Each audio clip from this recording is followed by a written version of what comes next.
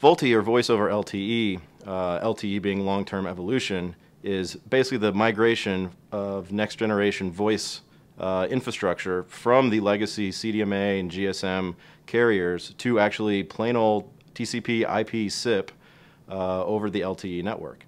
Now, some things to think about when deploying and testing these infrastructures is actually realism and scalability. So while LTE can support data rates up to 100 megabits, voice is extremely sensitive to latency, with which LTE is supposed to make a huge difference in latency.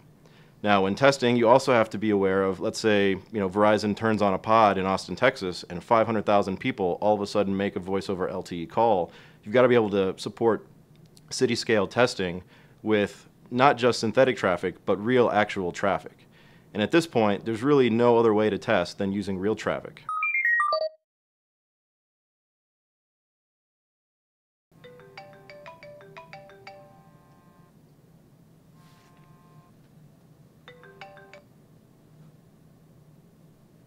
The boy was there when the sun rose. A rod is used to catch pink salmon. The voice you're hearing is the Breaking Point Firestorm actually completing a call over an LTE EPC network.